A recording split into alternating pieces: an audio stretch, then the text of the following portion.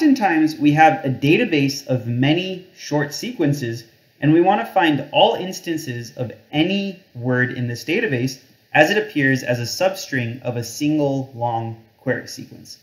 For example, in the world of bioinformatics, this database could be a set of DNA sequence motifs, and this long query sequence could be a newly sequenced genome.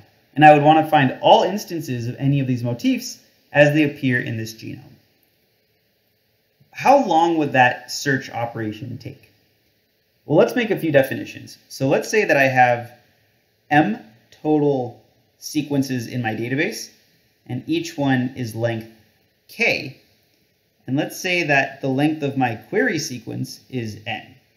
And for the purposes of this experiment, let's say that n is much bigger than k. In practice, this is generally true.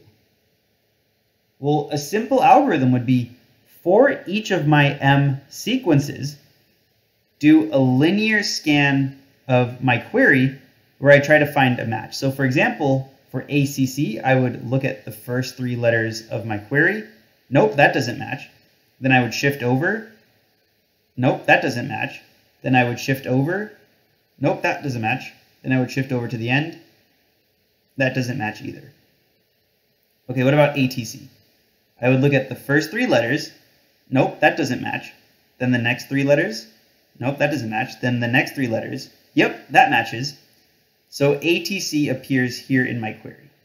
So for each potential start site, I'm checking if my current sequence in my database matches the equal length substring starting at that start site. So first of all, how many start positions are there? Well, in this example, if k equals 3, there are 1, 2, 3, 4 total start positions.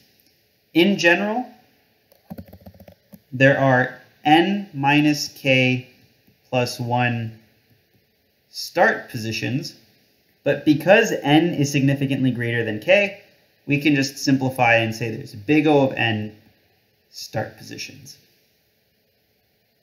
So what was the time complexity of scanning this query for a single one of my database characters?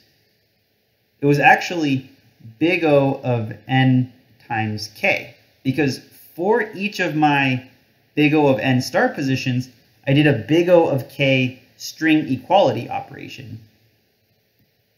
So for one database sequence. However, I have to do this exact same big O of n times k operation for each of my m sequences. Therefore, the overall time complexity would be big O of n times k times m.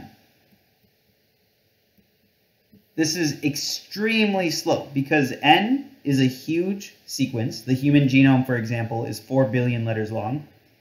K could be decently big. So oftentimes I'm looking for motifs that are roughly 10 to 20 letters long. And M could be massive. There could be millions of short sequences that I want to match. So this is prohibitively small. How could I theoretically pre-process this database to speed up future searches? So is there some way I can pre-process my database in order to speed up this search process?